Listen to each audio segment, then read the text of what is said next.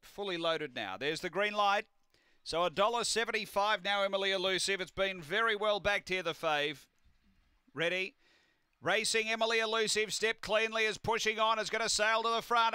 Emily Elusive pinches 2.5 down the back from Joffa's Galaxy, and 4 away Hot Fernando. Then Mr. Muchos and Willow Rose, and out the back Corborn Roxy. Emily Elusive, bit over a length. Joffa's Galaxy putting the heat on. Emily Elusive under pressure. Joffa's Galaxy takes a run and gets clear. Joffa's Galaxy stretched on to beat Emily Elusive. Third Willow Rose, then Hot Fernando, Mr. Muchos.